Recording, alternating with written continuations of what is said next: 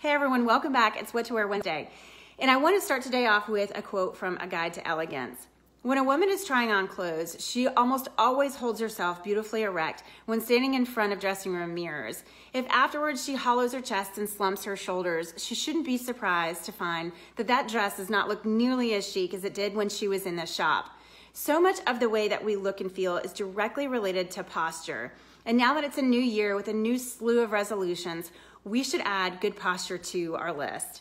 The fashionable Tim Gunn actually dedicated an entire chapter of one of his books to posture, stating that no matter how spectacular the look is, if the body inside is lopsided, slumped, or otherwise hunched, there's no saving it.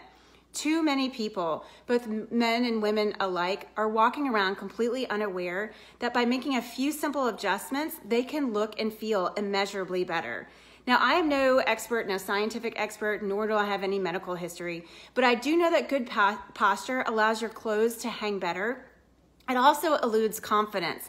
And as Tim Gunn also pointed out, a youthful, attractive silhouette should have very little to do with age. So what's wrong with looking younger, better, slimmer, taller, more graceful, and more confident? We just need to tweak a few things with our posture. So what exactly is good posture?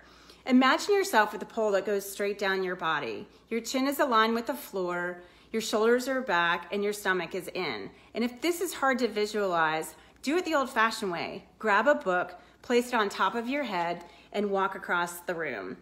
Then pay attention to your pelvis. Your pelvis should tilt just slightly so your bottom isn't sticking out and your stomach is lifted and up.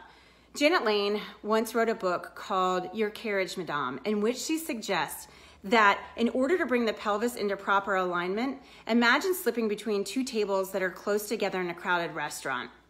It's that movement of going between those tables that gets your pelvis into proper alignment.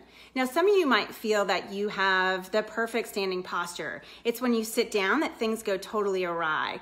So what you want to do is you want to check your posture by sitting on your hands. Your palms would be facing down. You'd put them under your sit bones, and then once seated, you adjust your weight so that it feels even on both of your hands. This is the optimal seating position. Then you want to make sure that your thighs are parallel to the ground, your feet are flat on the ground, and they're slightly separated. And then the part that I struggle with is to make sure that you do not cross your ankles or your legs. So in 2019, I challenge you to stand up straight, put your shoulders back, tuck the pelvis, and lift up your chin. The results will be worth the effort. Thank you so much for listening today, and I look forward to seeing you next Wednesday.